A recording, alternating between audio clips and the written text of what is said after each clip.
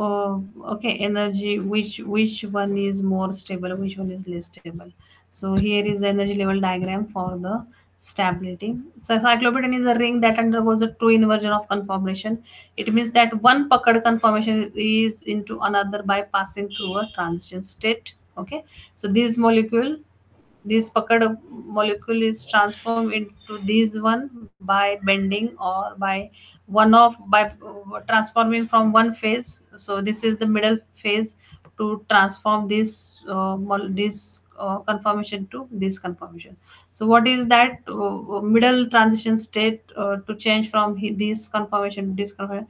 So this is the middle one, and this transition state is it's quite high energy transition state. It's 1.45 kilocalorie per mole.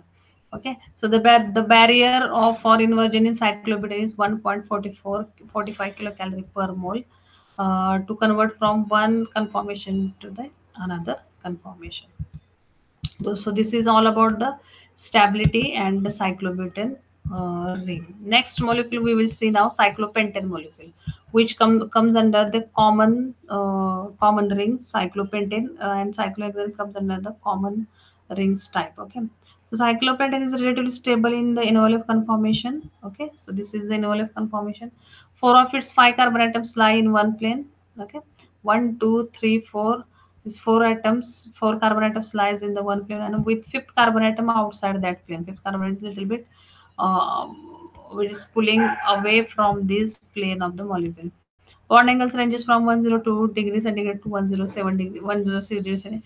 In the envelope conformation, therefore, it has some angle strain.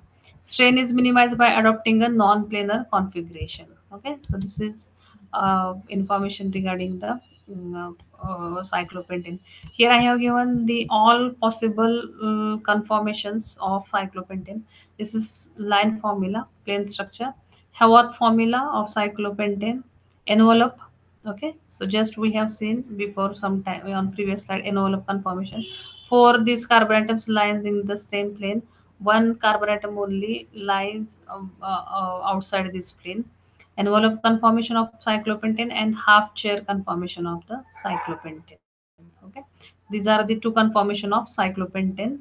Now, how envelope conformations change to half chair? This one. Okay, how this envelope can transform into half chair. Okay, and half chair can change to envelope. Look at the carbon numbers. Okay, one, two, two, three, four, five. Then half chair again, envelope transform into the half chair. Okay, so these are the some of the conformations of the envelope, and how how one conformation transform into the another conformation in cyclopentane. So interconnector conformations proceeds through inversion in cyclopentane. Conversion of an envelope into a half chair proceeds through a mechanism described as a pseudo rotation. So these are pseudo rotations. Okay, so now the we'll see a little bit theory about cyclopentane.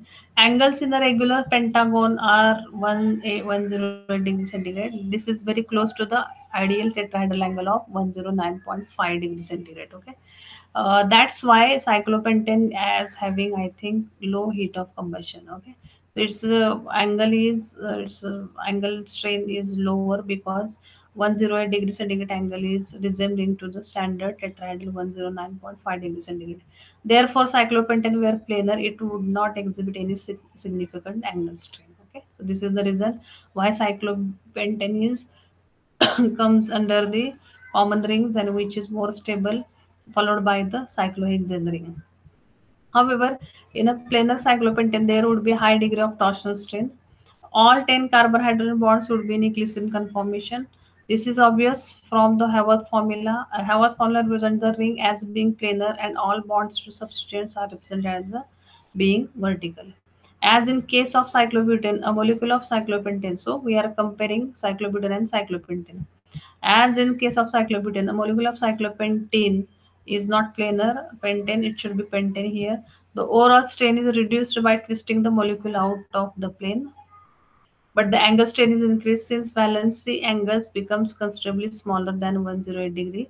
Thus, in cyclobutane and cyclopentane, Puckering of the molecule results in an increases angle strain.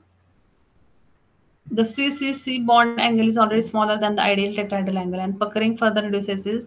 As the resulting structure is no longer symmetrical, bond angles vary from 102 degree to 106 degree centigrade. In conclusion, cyclopentane has torsional strain and a very small angle strain. Okay, so has a little bit torsional strain and having very small angle strain cyclopentane.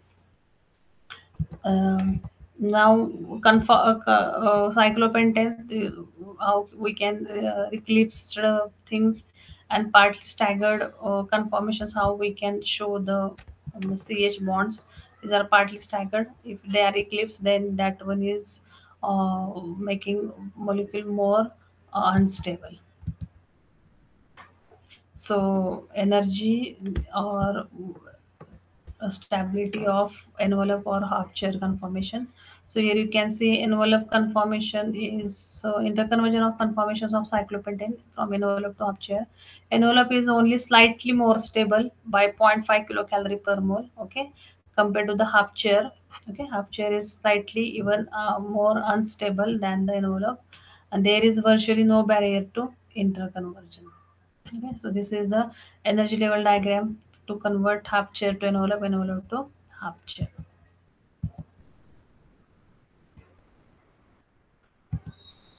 Next molecule we will see now, medium size or cycloheptane. We will go for the different conformations of the cycloheptane.